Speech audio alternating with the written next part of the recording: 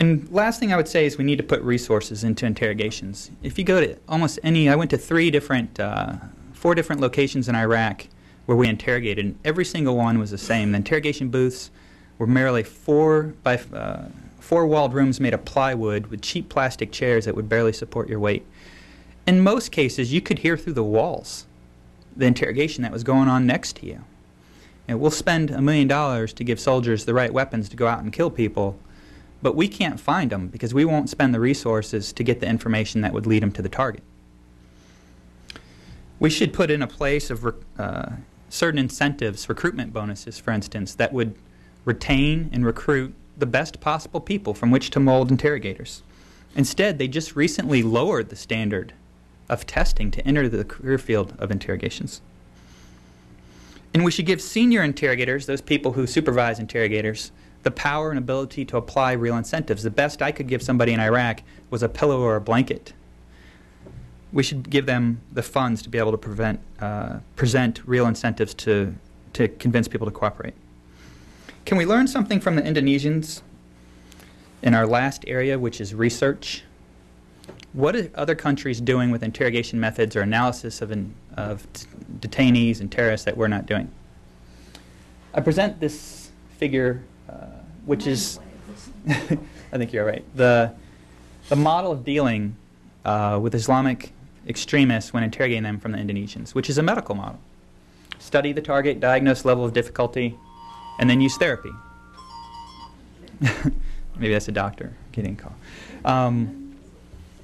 We preach something similar in our training, which is to analyze the detainee, but we don't go into details about how do you analyze that person. Next, does this flip the slide? This one? Yeah. Look at the Indonesian model. They assess the level of radicalism. This is something I never saw, was exposed to in our training. Both, what is their motive and what is their role in the network? It's an excellent model for crafting an approach strategy by analyzing detainee, not based on stereotypes, but based on each individual and why they joined a violent group. And then look at this last model that they use. It's very specific. It addresses all the different reasons somebody may have joined and what role they have. I especially like this one down here, which in my experience was the most important: personal problems. Most people I found in Iraq, I can tell you, I never met the diehard jihadist who had joined out of ideology. Maybe one, a 12-year-old boy who had been brainwashed by his father. I met a lot of people who had joined al-Qaeda because they needed protection from Shia militias and reprisal killings. People who had joined because they were worried about Sunnis' access to oil wealth in the future. And a lot of reasons, but none of them were religious-based. And that's not to say that there aren't hardcore jihadist members of al-Qaeda who did join for ideology. But I'd also argue that they're the easiest to interrogate because they're the most emotional. Interrogators are an underutilized weapon in countering violent extremism. We're used to gather tactical intelligence, stop the next terrorist attack. In comparison, Indonesia has turned interrogations into a strategic weapon.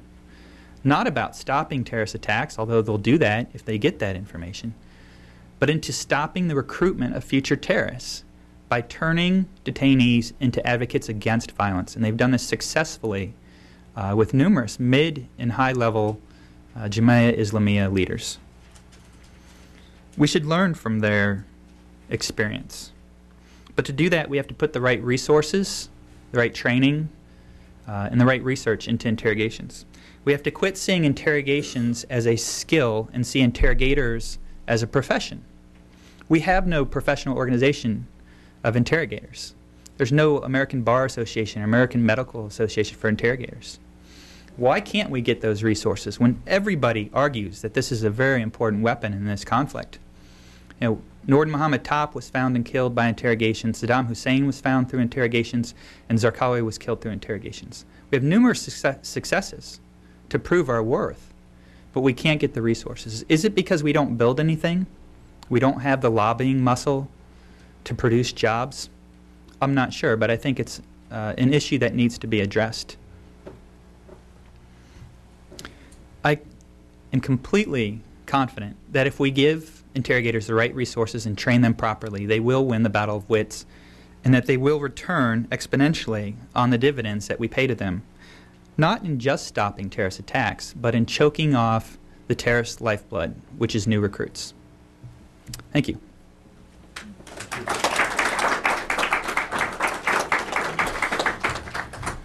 Great. Well, we're going to throw it open to questions. You've got to wait for the microphone because we have a C-SPAN camera here. You also have to identify yourself and your affiliation and encourage questions, not statements. But let me, as the chair here, take a prerogative to ask Matthew a question, which is, the Indonesian model is very interesting. Clearly, they've had great success in sort of turning people in Jamaah Islamiyah to become advocates of de-radicalization and etc. But I mean, in terms of applying these models to the West, it seems to be pretty difficult because a Western policeman, or some the equivalent of the Indonesian Detachment 88, they don't know enough about Islam really to. I mean, they may be reasonably well educated about Islam, but it's hard for them. They don't have the sort of tactile understanding of the environment and. I mean, what are the lessons that can be applied in the West, or is it more this is very interesting, these guys are doing something that is quite successful, but it doesn't really have much applicability to a Western police effort? One of the things I discovered in Iraq is that, first of all, and this is well known by interrogators, is that even radical Muslims typically consider Christians people of the book. And even Jews to be people of the book. And so there is a fundamental level of respect, as long as you respect their religion. I've been asked a lot, kind of in a similar note, can females be good interrogators, especially against highly radical or ideological detainees? And my answer is yes.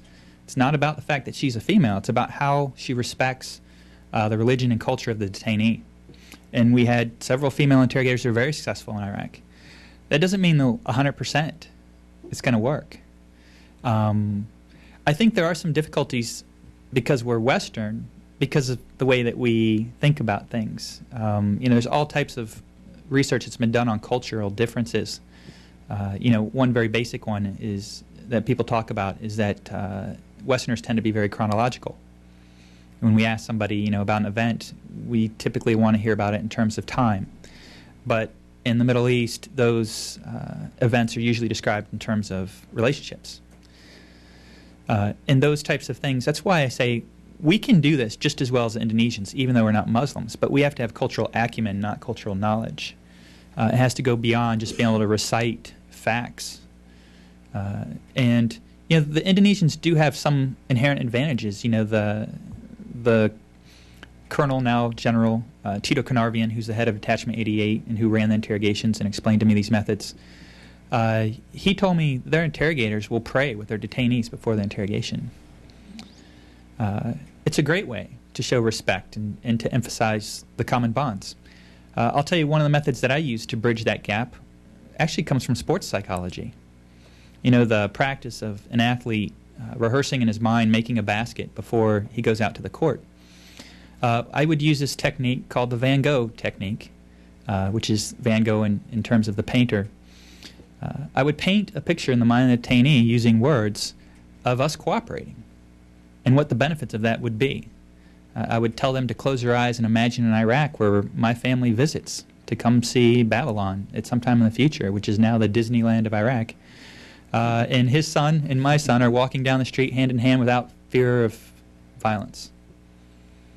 I can tell you, images like that often move detainees to tears because it was such an emotional pull to them to think about an Iraq that could be secure and that we could get there by cooperating, because they came in the interrogation booth with a lot of stereotypes about us, especially after having seen the pictures of Abu Ghraib and knowing what happened at Guantanamo Bay.